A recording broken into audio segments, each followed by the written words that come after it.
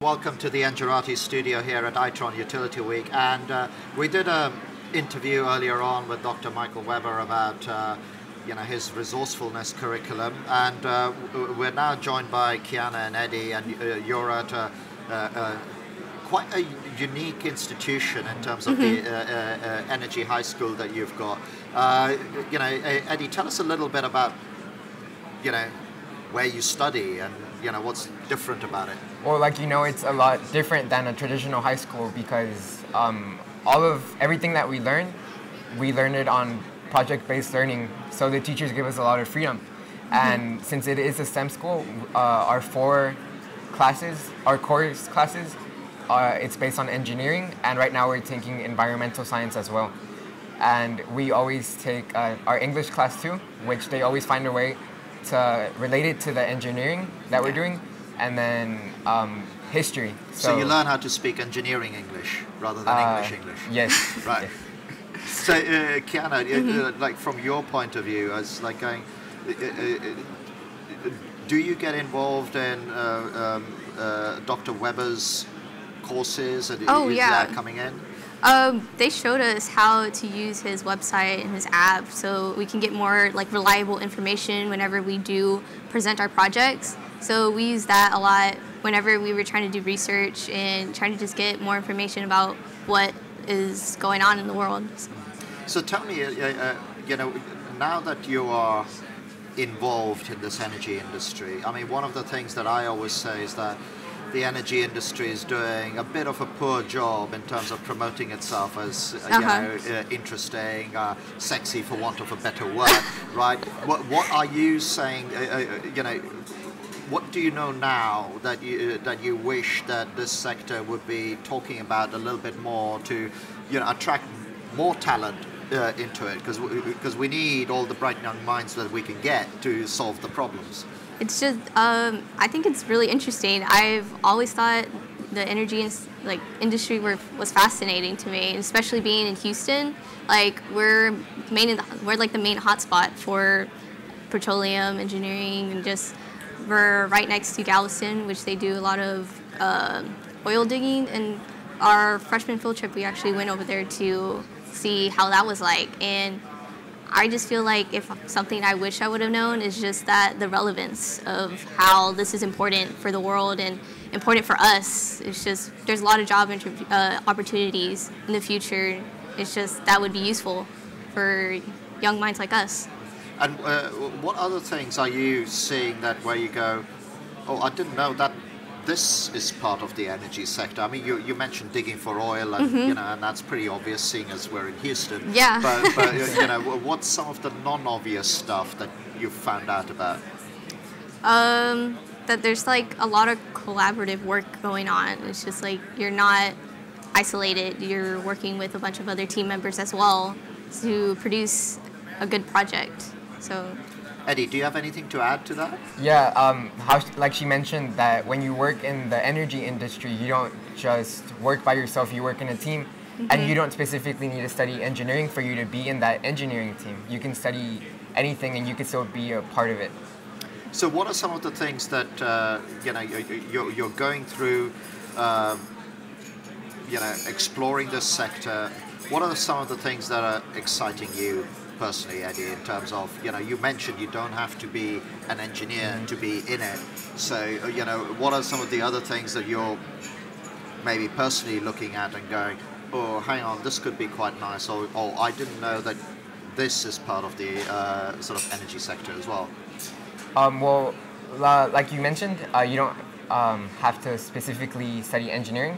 So in my mind, I was considering studying petroleum engineering, since how she mentioned we're in Houston, which it's a city that grew on engineering and petroleum. Yeah, you've got it dripping around from everything. And I was also considering what Dr. Weber studied, aerospace engineering, which is also a big part of that because it transports and it's a part of everyday life even if we don't notice it. And from your perspective as well, because we are here at Itron Utility Week, the cubes kind of give it away. But how important are you finding that sort of, industrial involvement? Industrial is probably the wrong word, but companies like Itron getting involved, giving you exposure, giving you a sense of, do you find that valuable as people who are studying this sector?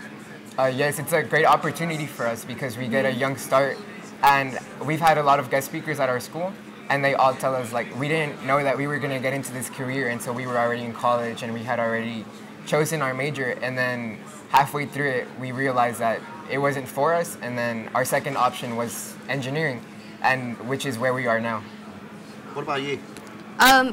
Yeah, just adding on to what Eddie was saying, like we have a lot of guest speakers speaking to us about how they didn't have this opportunity like we did. Like we get to get exposed to these professors, the engineers, scientists, and it just opens us to more ideas of what the real world is from real life people. We're not reading it off the internet. These are real people standing in front of us telling us their experience and something we can avoid or provide ourselves with. And tell me, because there is a talent shortage in this industry. This industry is also moving and becoming much more IT-centric, much more data-centric.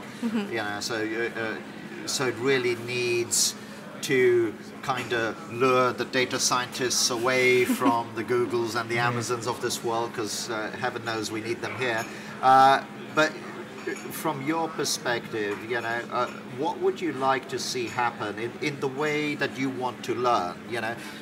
When I was at university, I learned by blackboard or chalkboard, for want of a better word. A professor came in, probably didn't even say hello to the entire thing, started writing equations and lifting the board up, But you aren't in that world, thankfully. No. Good for you. But what would you like to see? I mean, what sort of industrial involvement would you like to have happen? I would say, like, hands-on learning, just trying to be exposed to what's actually going on so we can experience it for ourselves. I would like to see that happen.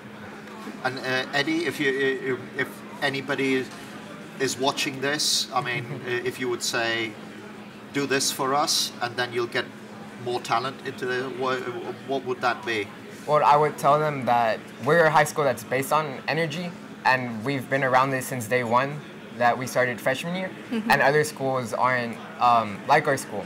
So if they could reach out to the other schools, to the other students that aren't in this environment, so they could get the same opportunities that we get. Yeah. Anything to add? I mean, we already are such a small school, but we're growing. When you say small, what's small? Because it's all relative, right? We're in elementary school. Right. How many people? There's like 750. That's not small. It's small compared to other high schools in Houston. Yeah. So, but we're growing. We're getting more attention, and I mean, I feel like being at this school is just already a good opportunity to exposing us to events like this. Yeah. So. Well, it's quite unique that you've got a high school that is centered around the energy space and things like that. So when you talk to your friends, I mean, do they think you guys are a bit weird? Going to this energy school, or we're different. You're different. When I tell my friends that don't go to the school about the things we do and the projects we do, they do think it's weird because they learn the way you learned, with the teacher teaching them on the blackboard. Yeah. It's so traditional. Yeah. It's like, well, I think the message is that we need to change the way people get taught, but also it'd be kind of cool to replicate your high school in more places, not just in the United States, but around the world. So thanks very much for joining us. Thanks for bringing all of this to life, and it's been a great interview, and thanks as well for watching.